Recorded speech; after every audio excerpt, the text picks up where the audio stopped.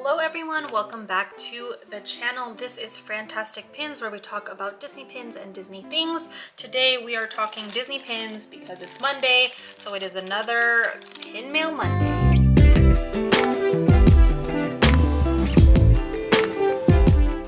Alright friends, if you are new here, welcome. If you are returning, welcome back.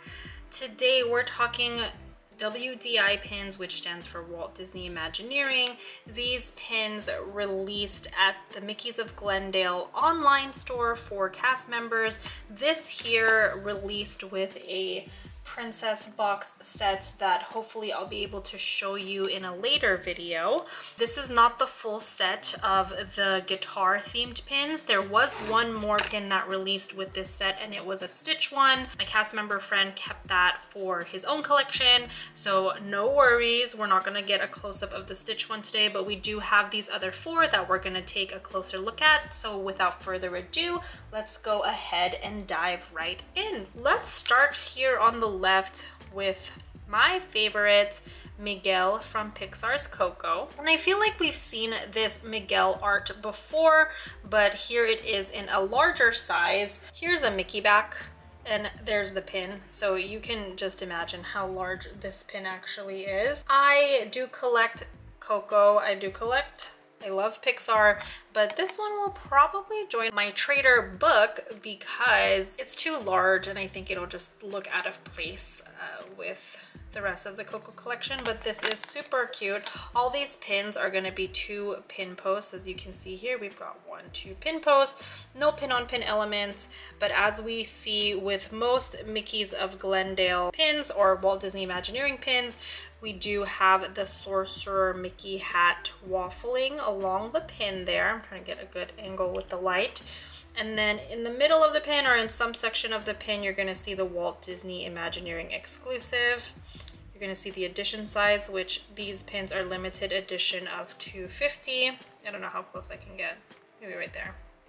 And then sometimes, well, most of the times you should have the FAC number on the pin as well, unless it's maybe like a smaller pin.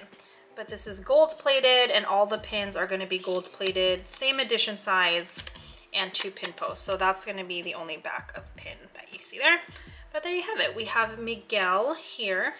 Next up, another one of my favorites, actually my and Jacob's favorite. We love Tangled, we love Rapunzel, we love Pascal. He's one of our favorite sidekicks. And here we've got some cool art. I don't think I've seen Hansi and Pascal in a pin with this art before. I think one of the things I'm noticing with some of these cast member releases is repetitive art or recycled art, which I get it. Sometimes you gotta do what you gotta do, but really looking for a little more innovation, considering Walt Disney Imagineering is all about innovation.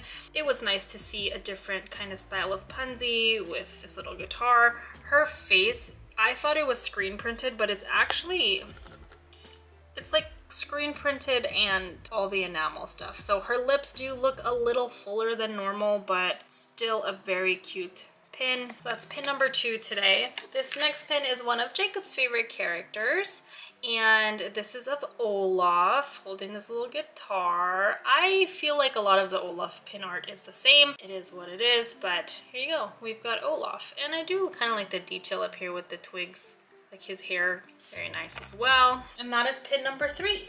Okay, as I was saying that Olaf was Jacob's favorite, I realized there's a 6th pin in this set that I completely forgot to mention earlier, and here it is, you guys.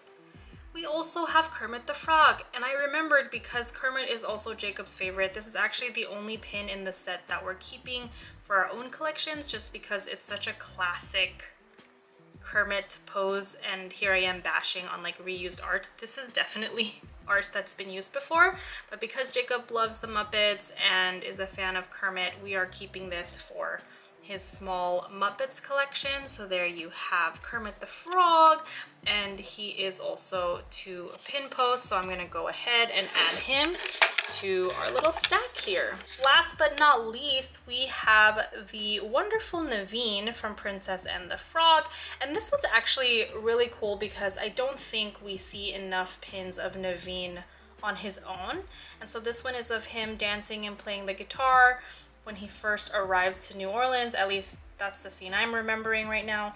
I really contemplated keeping this for my Princess and the Frog collection, but just decided against it just to see if anyone wanted him for a trade.